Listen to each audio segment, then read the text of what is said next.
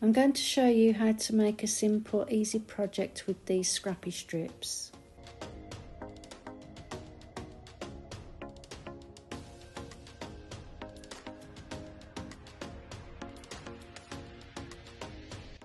I need 6 strips of fabric that are 2.5 inches wide and 12 inches long. I'm going to use my 2.5 inch ruler because I want it perfectly straight, and this is just easier for me. So I'm just making this 2.5 inches wide.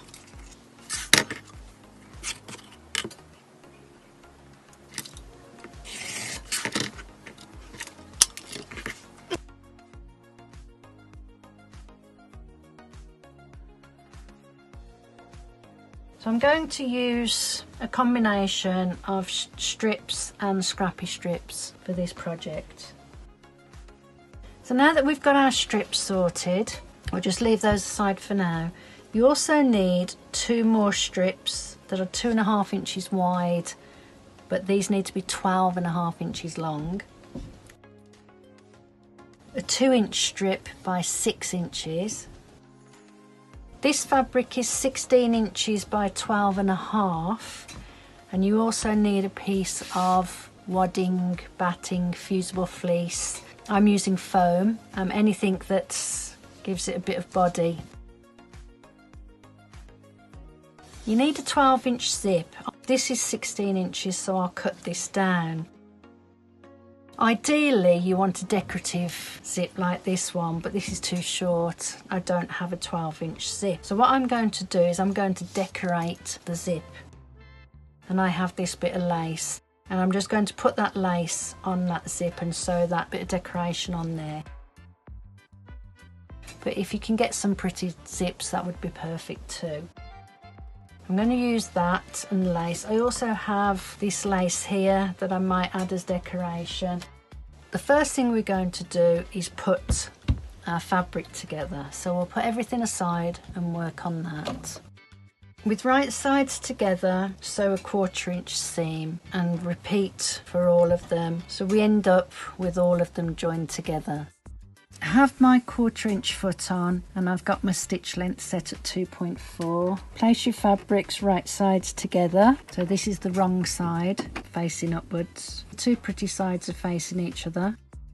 And just sew 1/4 inch seam allowance. Back stitch at either end. Don't pull on either of your fabrics, just guide them. Let the machine pull the fabric through. Open it out and give it a finger press.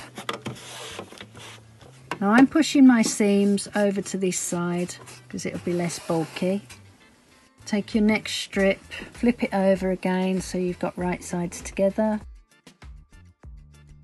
We're going to continue all the way to the end. And there we have our fabric. Press all the seams. Now if you notice, all my seams go over to the long strip rather than the scrappy strips. That just gives us less bulk. Take the 2-inch strip. I've also cut a piece of lace. This lace is 1.5 inches wide. Work with the fabric first. So with the wrong side facing up, fold it in half lengthways so the right side of the fabric is facing on the outside, and give it a press. Open this out. Now fold in the 2 side edges into that centre fold and give those a press. Fold that in half again and give it a press. So all the raw edges are inside that fold. Place that over the centre of the lace. Top stitch 1/8 of an inch all the way down both sides of that fabric. I've got my needle set at 1/8 of an inch seam allowance and the size of my stitches are 3.0.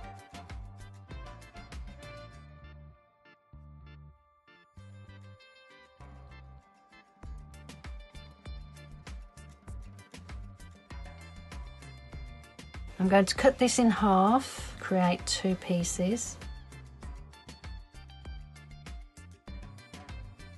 Fold these, keeping the right sides facing out. I'm just going to baste along these open edges just to hold those down. And we're going to take the two long pieces and sew those to the top and bottom edge. So right sides together, we'll sew down there, sew down there. Press these seams open. And I'm just going to trim this bit off here. For some reason it's a bit longer.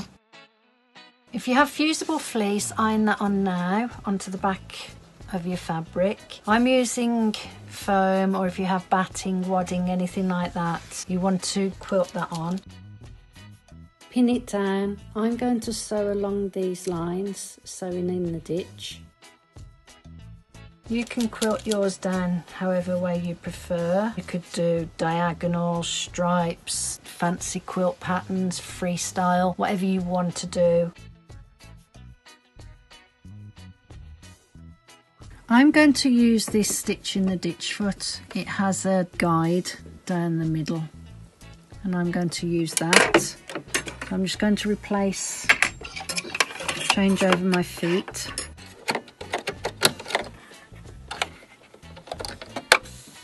And I will run that guide along these sewn stitches.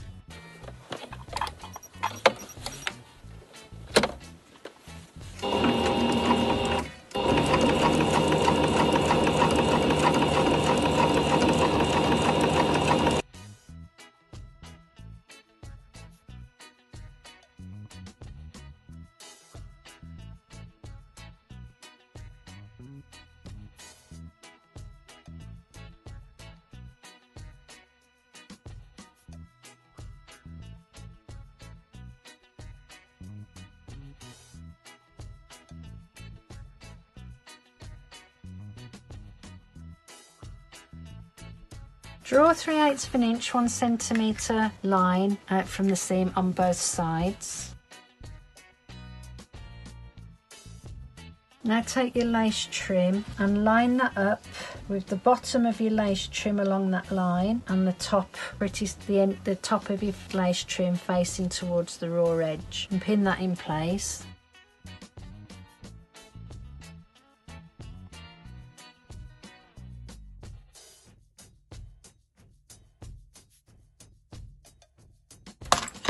And do that on both sides.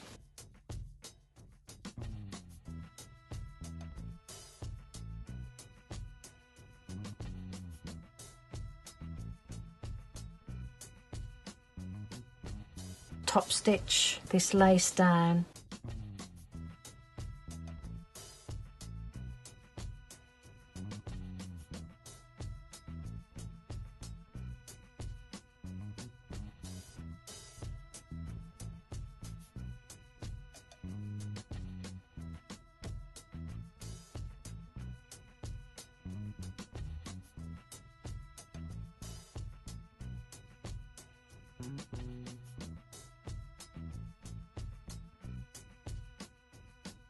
Place the fabric right sides facing down onto your quilted piece, and we're going to sew down these two edges here, the edges of this side piece.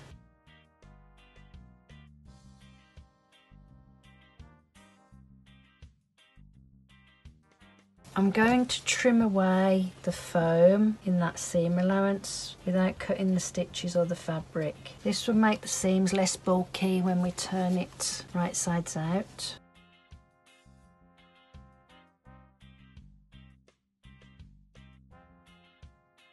Now flip it right sides out and we'll give those seams a press.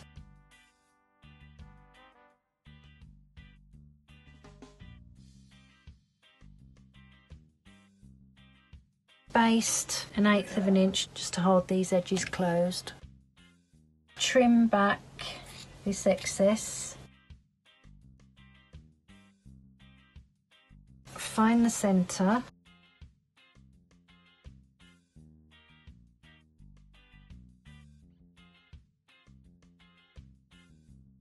Cut this zipper to 12 inches. I made an error here. Don't cut the zipper teeth away at the end of your zip. I have this zipper end stop that I'm going to put on here.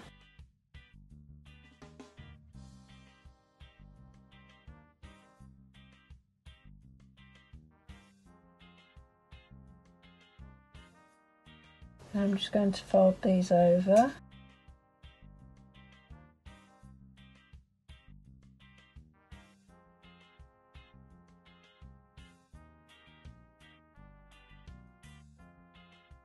Just neatens that off.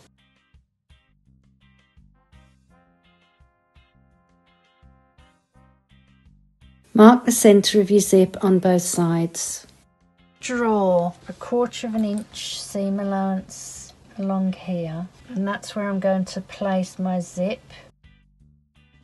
Match the centre of your zip to the centre marks on the side edges. I'm going to pin that down. The edge of the zip is along that line. Sew that down first.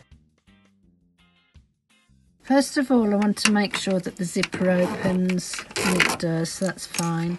And I'm just going to sew an 1/8 inch. Now, I'm not using a zipper foot because this is a wide zipper, but normally you would use your zipper foot.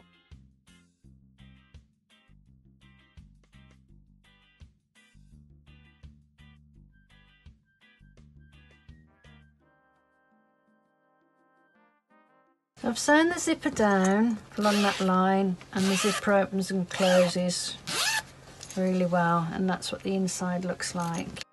Now I want to put a bit of this lace along the edge of that zipper.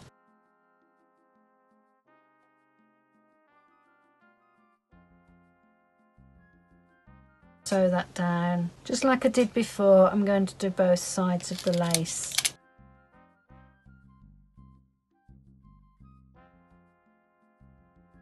So that's one side of the zipper done, and it opens and closes nicely.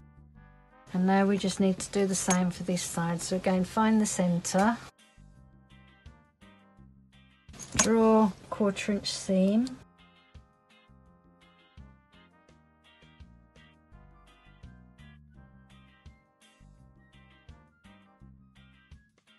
match the edge of the zipper along that line.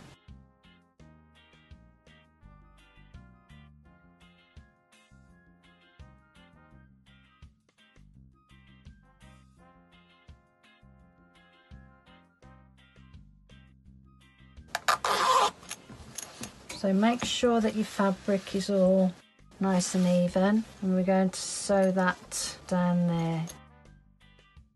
I ended up taking the zipper off because I just couldn't get it right in the tube.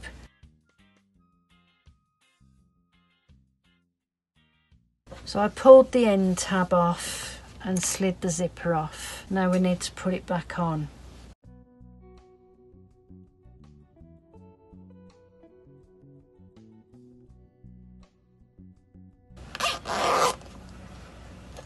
Making sure that it's level.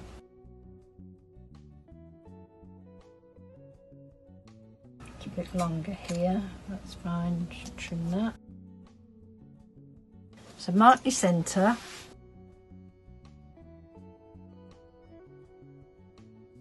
Turn it inside out. Line your centre of your zipper up with that centre mark. I'm just going to put a couple of clips on the outside, and I'll remove that centre one.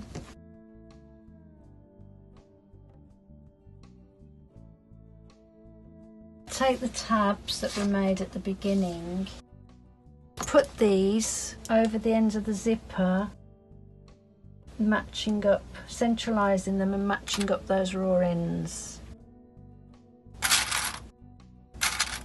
And we'll do the same this side. So the raw edge, line that up centre. I'm going to open the zipper a little bit. Line that up centre.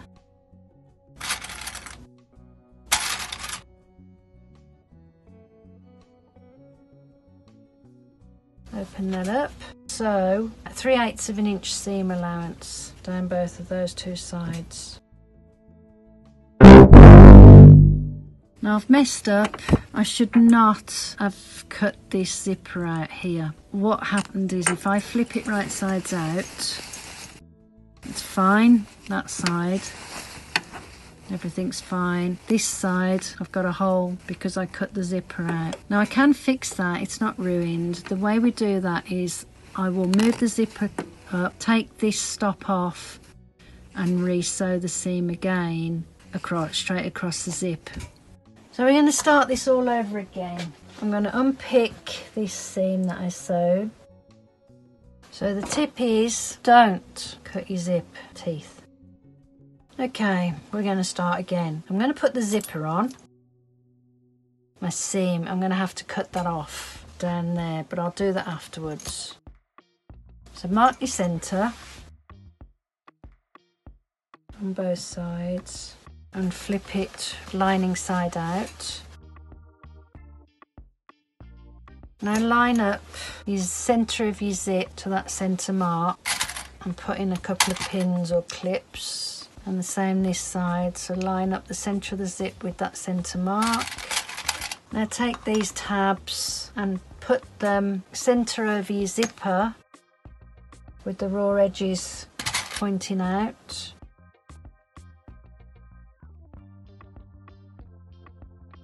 Open up your zipper.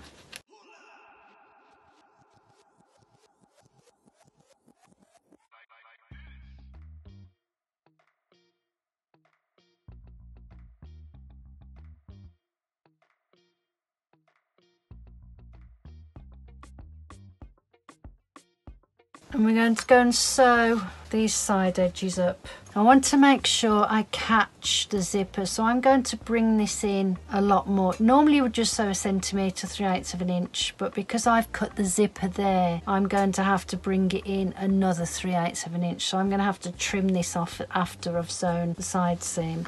So I'm going to draw myself a seam just to clear that zip. So it's cut there, and I want to sew it about there and go straight over that zip. And this side, I've got the stops, which are fine, and I'll just sew that straight 1 centimetre, 3/8 of an inch straight down there.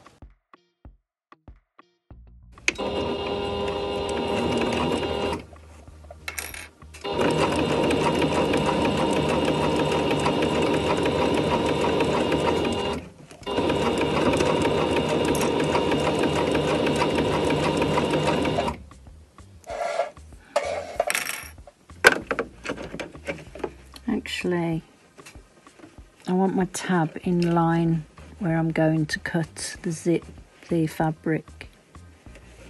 So I'm just moving it down so I don't waste the tab.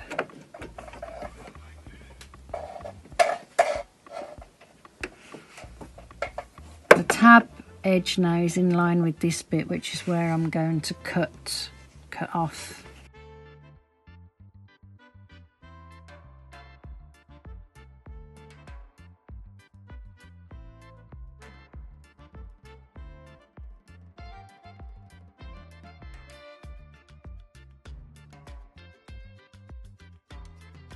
I've sewn those side seams, but I just want to check it before I go any further. So I'm going to open the zip and just flip it out just to see what it looks like.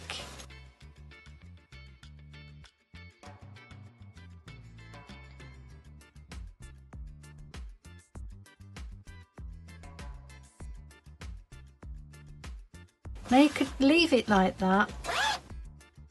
I need to finish off the edges, but you could have it flat like that if you needed it flat for anything, but we're going to box this up. So I'm going to trim off to about 1/8 to 1/4 of an inch.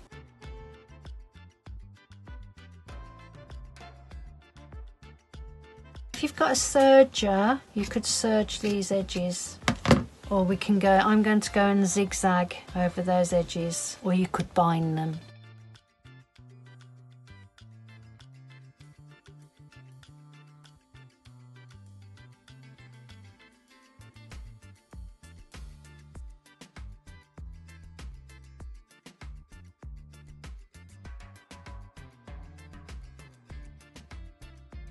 So that has given us a nice neat edge that won't fray. Now we're going to box the corners, and to do that we need to pull this centre line here in line with the sewn line.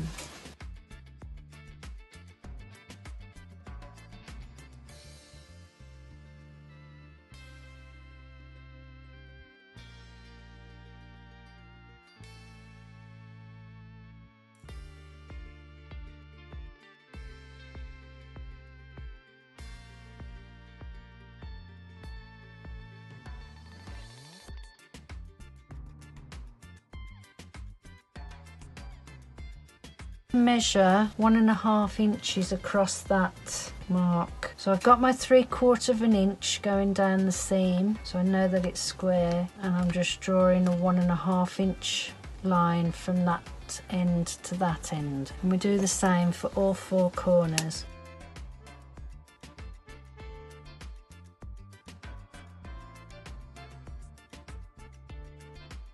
Sew along those 4 lines.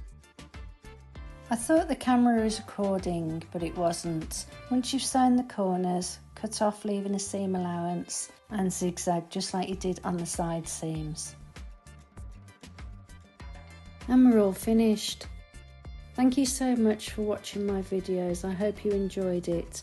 Please share, subscribe and like so that I can continue making these videos for you.